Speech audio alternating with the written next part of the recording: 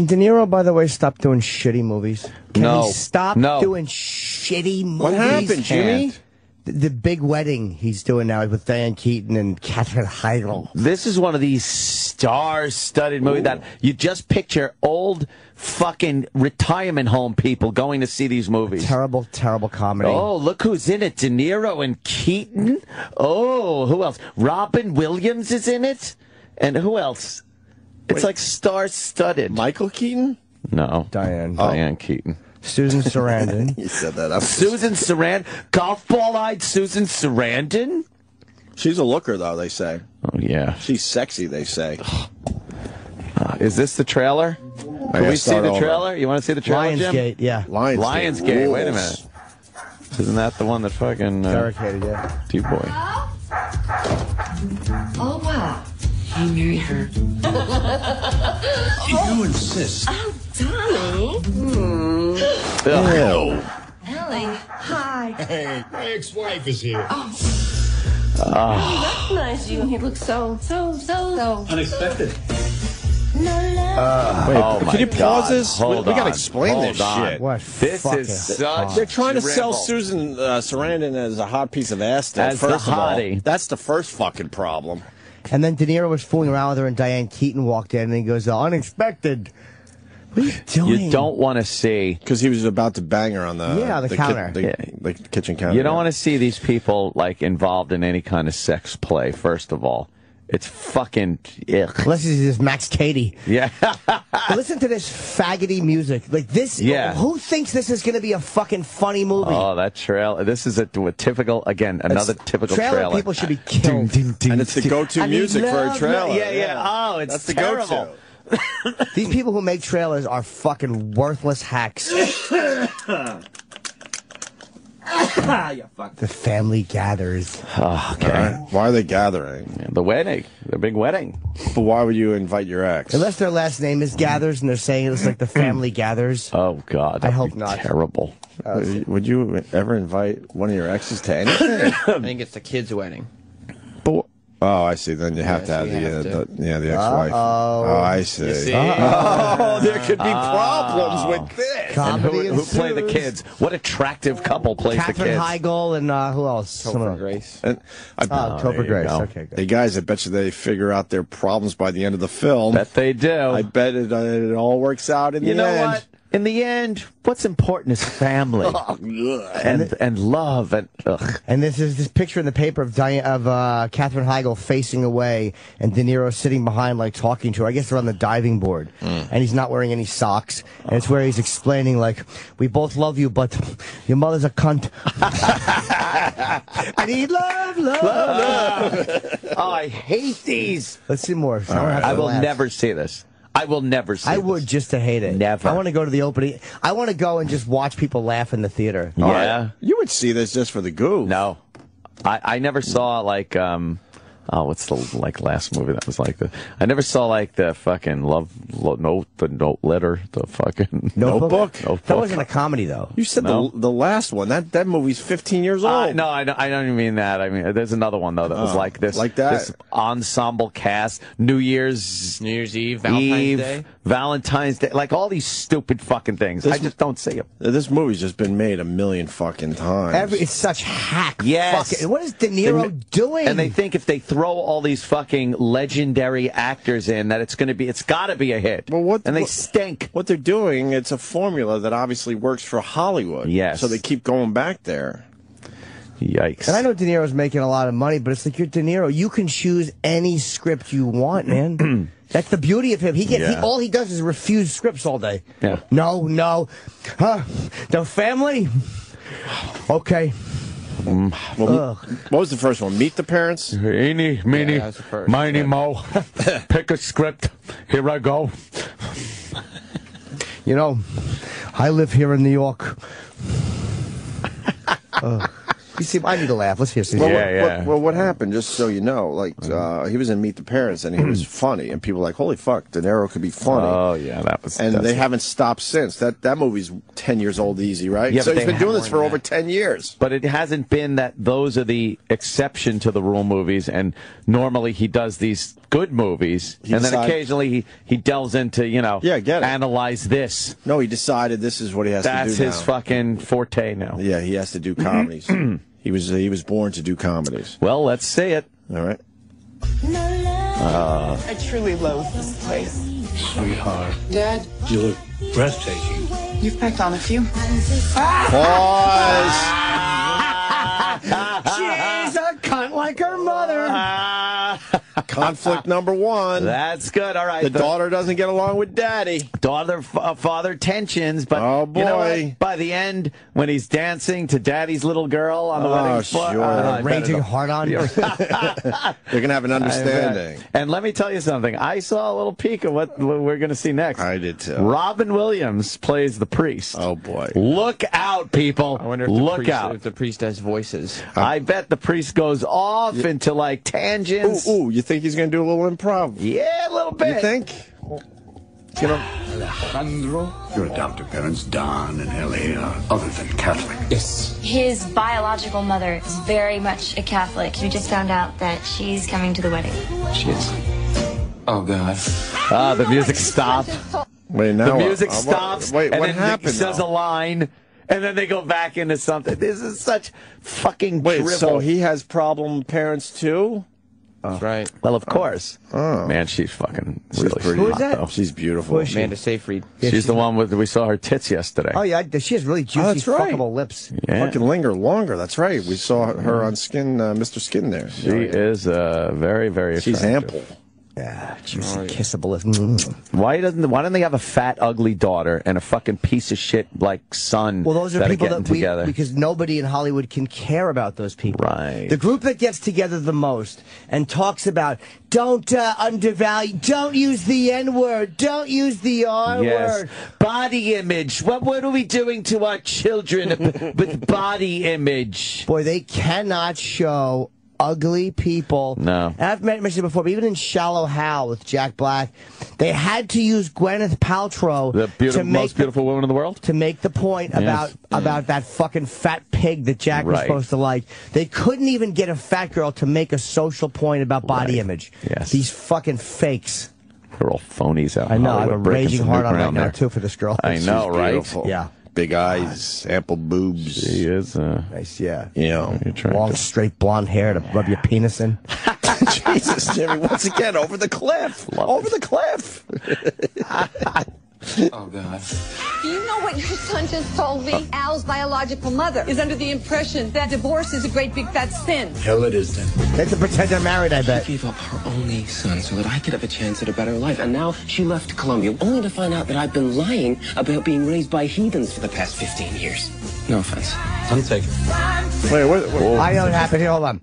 He left his biological mother. Right. And I guess De Niro and whatever are his Diane Diane This Keaton is or the- step parents or some shit. But there's adopted parents. They adopted this kid, but wouldn't that be a sin that the mom gave up her son? Well, she did this so he could have a better life. They're building in the story perfectly. It's not like she was a drug addict hooker, who was fucking ballooning heroin. Right. There's of course, a likable and empathy-driven backstory. Always. To help the child. Help the child. Not that she was a cunt. It's not abandoning. Now she's leaving to come to the wedding, Right. and instead of just going, fuck you, I fell out of your pussy and they raised me, he's embarrassed that they're not married anymore, so they're probably going to have to pretend they're married. But so she was married when she gave birth to this kid. Don't know, it hasn't been explained yet. Whatever it is, it's likable. That's stupid. It's likable and explainable. All right, so you got the adopted son with the Untaken. biological mom coming to town. Yeah.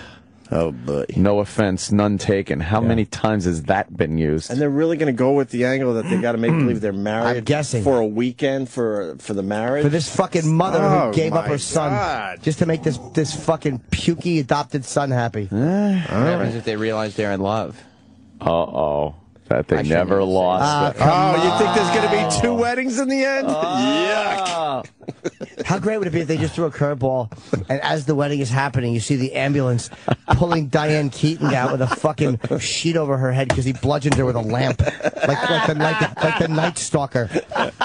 And they take De Niro out in cuffs, and he's like, that fucking cunt. I couldn't take that fucking cunt while the wedding is happening. And that's the end of the movie. Just completely. The fucking rubes in the audience are just horrified at what they're seeing. But why can't Hollywood do that just one time? Just take one of these stupid cute comedies and really just go off the rails. Yeah. How great would that be? End up. I need love, love. He's got blood in his fucking fingers and his beard. Someone needs to do that movie. He bit one of her tits off and spit it at her. You would find an audience for that if you took that horrendous left turn after this cutesy fucking setup. This is what's going to happen because Hollywood's never done this before. The initial wedding. Yeah. They're going to get married. Yeah. Then they're going to have a fast forward where the parents are now married and he's got his little kids around. Oh, you think? Ugh. Yeah, and the Colombian mother is like found peace in the fact that she helped them. Oh, God. Hit it. Pretend to be married for the weekend. What's the big deal? Oh, we nailed it. Still married. What does that make me? My concubine? What the hell did I do? Why don't you ask your wife? Guys! What? Estos son mis otros papás, Don y Ellie Gracie. Esto en casa. See, they don't know how to speak it properly.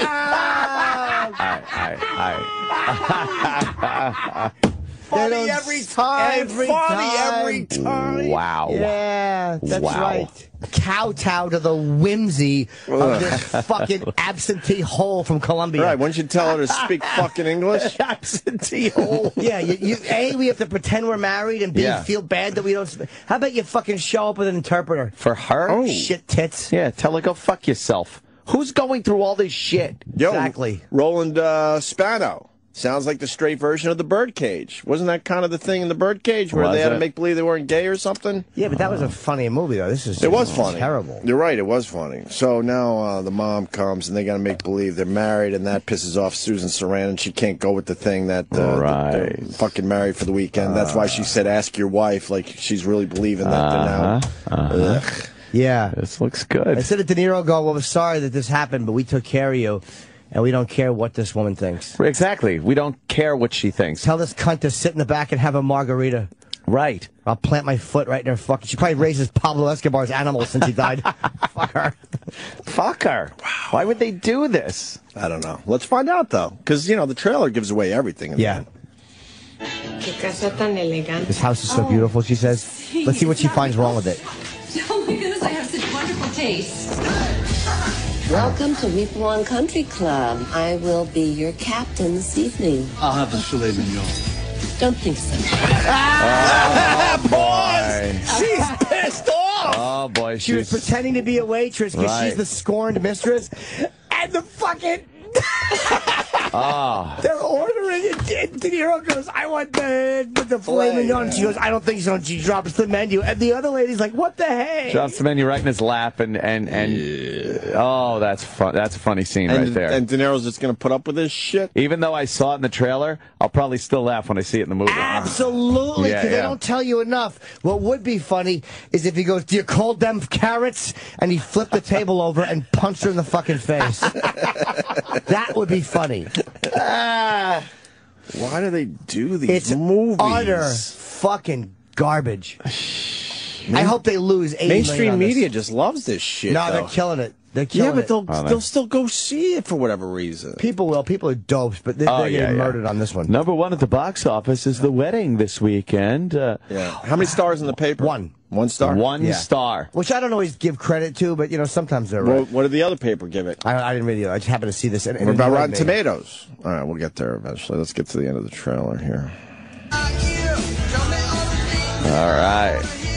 Run through the cast. I stayed away from you for all these years because I'm your daughter. Jared got mom straight and I won the lottery with all of you.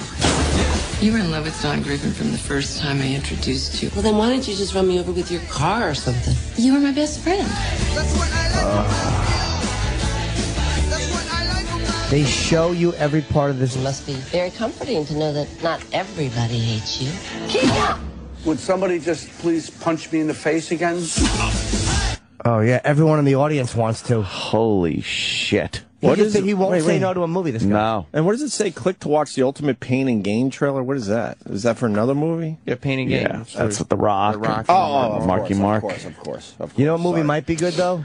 Iron Man 3. Oh, yeah? Which we have, because I guess we have Ben Kingsley next week, we couldn't get Don Cheadle today. Oh. The Big Wedding.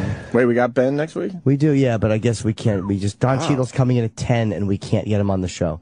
Wow. I don't know why. We'd stay late for Don Cheadle, wouldn't we? We love Don Cheadle. We treated him great when he was in. I don't know why we can't get him. He had fun. Yeah, he did. He was great. He was on for, what, 5 minutes maybe? Yeah, it was a stop-in. He had some laugh. He was very, very nice. He was very cool. And we cannot get him booked back on the show. All right, we're on Rotten Tomatoes. First of all, what's the overall rating for the movie? 4. 4, wow. Okay, but 4%. And what's the 81%? How's that? Wait, go back. 81%. I mean, that's audience, but that's got to be such a small group because it's not out yet. Yeah, okay. So. Yeah, that scared me. But go to the Fresh Tomato. There's a person that actually liked the movie. What do they say? Yes. Roger Moore from Movie Nation. Roger Moore. Broad, coarse, and crude. But bottom line, a lot of good actors land more than a few laughs. I doubt that. Yeah, he's a douche. He gave it 3 stars out of almost 4. 3 stars, 2.5. Yeah. What a fucking piece Who of else gave it shit looks like movie. Dirt. Who else gave it a fresh start? Just that guy. He made the 4%. Oh, all right. And wait, give me a bad review. Maybe one that really is. Seattle Times, it's a mess and not in a good way. Los Angeles Times, like many big weddings, a lot of things go wrong and not much goes right. Newsday, this movie plays like an episode of Gilligan's Island done as straight as an episode of Lost. Wow. New York Times, the screenplay is chopped up into smutty sound bites and constructed around the notion that casual obscenity delivered by respected actors of a certain age is hilarious, but it's just embarrassing. Nice. Yeah, that pretty much wraps it up. Yep. Yeah. Hollywood Reporter, a game cast and lots of gamey R-rated shenanigans can't compensate for the silly comic contrivances. Don't know what that Contrivances. Dunce. I don't know, contrivances. Contrivances. I like it better that way. Contrivances. Yeah. They dominate the big wedding. Like epitome. Yeah, but the fucking Hollywood Reporter going for a big word. Fuck that. Fuck them. USA Today, it might take a glass of champagne or two to get through the big wedding. Oh, see, because that's what you drink at weddings. Yeah, he tied the review into the... That's a great newspaper. Friday, Saturday, Sunday. That's good. It's a really relevant newspaper. Which issue is this? It's a Friday, Saturday, Sunday edition. Fucking asshole They piece still of can't shit. figure that out. No, either. they stink. There was a time that kind of made sense, but not in this new world we live in. 3 days. You can have a paper that lasts That covers 3 days. 3 days of your news. USA Today sucks. Film Journal International. Comedy about a wedding where the groom's divorced parents must pretend to still be married. The production should have been annulled. Whoa. Nice. Oh, they tied in wedding Another shit wedding there, thing there. Pacino's at least doing real roles. Like he's playing Phil Spector. He played Kevorkian. Yeah. Like he's trying to do all these challenging things. Yeah, but he also was in Adam Sandler's He'll do some terrible movies too. But I'm saying I was in overall- Simone. Overall, he's trying to do De real Niro movies. just wants, he's like semi-retired. Oh. He's just getting these quick, paydays. You don't give a fuck. Yeah. Got to respect that in a way, I guess. But he's been doing it for years. Dude. Yeah, One yeah. terrible movie He's after terrible. another. He's terrible. He should dip back into some real roles. But what was his last real role, De Niro? Silver Linings. And that was fucking Yeah, he was just all right in that. Yeah. I felt like I was watching De Niro the whole time. You know what I mean? You want to like forget that. He looks like he's just walking through this movie too. This one? He doesn't act. He probably filmed it in a weekend. Yeah. They Couple usually weeks, maybe. when they get that many big stars together, Yeah. they don't have any time. The scheduling and everything, so they wind up shooting it like you said, on a weekend. Well, the best one was the third Meet the Parents, I think. That was Meet the Fockers. Meet the Little Fockers. Little Fockers, right? Boy, they couldn't. You look at that. We're saying fuck again, people. Look. And remember, we dissected that movie. It turned out that they weren't even on set together. Yeah. And you could tell they have that shot of like fucking one of them comes walking through the front door. Hi, I'm here, and it's just the dead-on straight shot. Right. There's no one around her. Right. Because it was done in some fucking studio somewhere. Yeah, they thought that was a good idea, and it Yeah. was so obvious that they weren't with each other a lot of the time. And then we learned, I think were able to get him on set for, I think it was, I'm trying to remember now, maybe 2 days? Yeah. 3 days tops? Yeah. Just didn't work. Fucked up the whole franchise. But he's got 1, 2, 3, 4, 5, 6, 7, 8 movies coming out. Who? De Niro. Wow. I saw last night, I saw that Jack Reacher movie. Ooh. You know what? As far as just mindless, fucking senseless violence movie, I didn't mind it. It wasn't all that bad. Yeah? No, it's over the top, you know, like cornball, tough guy dialogue and shit. But you know what? Didn't mind it. I saw that in the theater when I was in Buffalo, and it was better than I thought it was going to be. I still didn't like it, though. That's what, it was better than I thought it was going to be. I like the opening sequence there where these guys blasting people with the fucking sniper rifle. That's kind of cool. I didn't mind that one. I don't get to go to movies anymore. Oh, no, I got it at my house. Well, was it on demand? Yeah. Oh. It's on demand. I demanded it.